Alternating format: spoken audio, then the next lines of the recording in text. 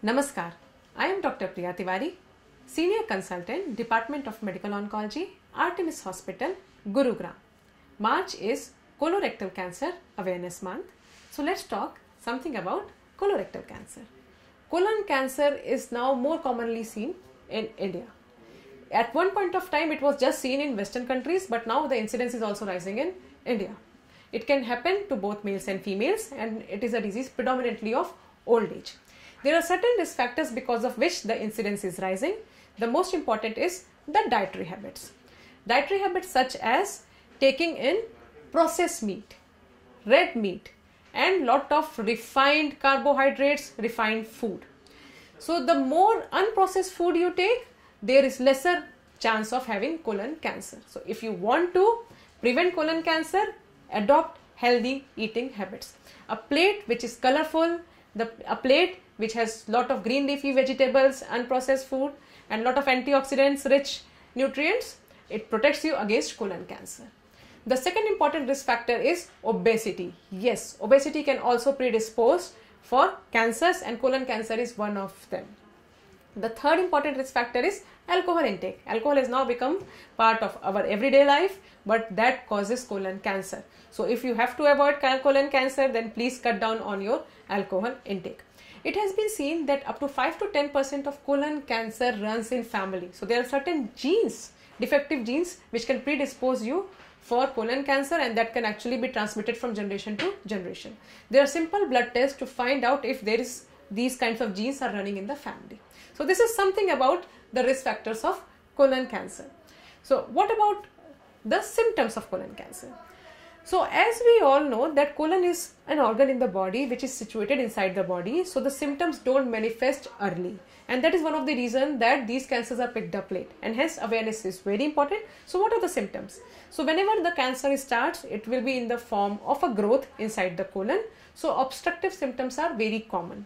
So chronic constipation or a frank obstruction could be seen, and also because there is ulceration in these lesions, so there could be blood loss which can give rise to anemia, weakness, and loss of weight. So besides these symptoms, it's very important that one should be vigilant that after the age of 50 years, colon cancers are more commonly seen, and hence let's go for some kind of screening so that we can pick up colon cancer early. So the world is now moving towards colon cancer screening. In the western part, it has now become a standard practice, and now it's also picking up in India.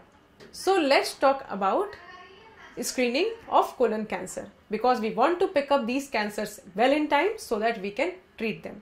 So important screening methods are seeing for occult blood in the stool. But what else? The other important is to do colonoscopy examination at least once in 10 years.